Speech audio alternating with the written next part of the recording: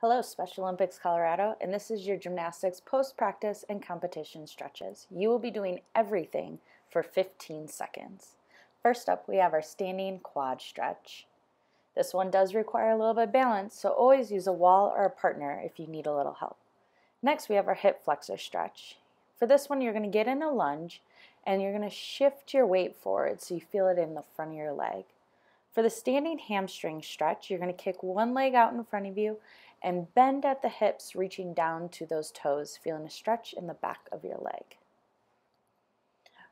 For our calf stretch, we can either do it standing or on the ground. While standing, we're going to press our toes into the wall, getting a nice stretch. On the ground, we're going to do the same thing, but we're going to press our toes into the ground, reaching our heels down.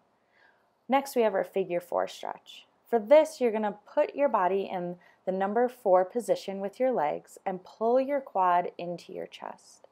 For the seated lower back rotational stretch, you're going to crisscross one leg over the other with the other one straight, and you're going to twist your body so you get a nice stretch in your lower back.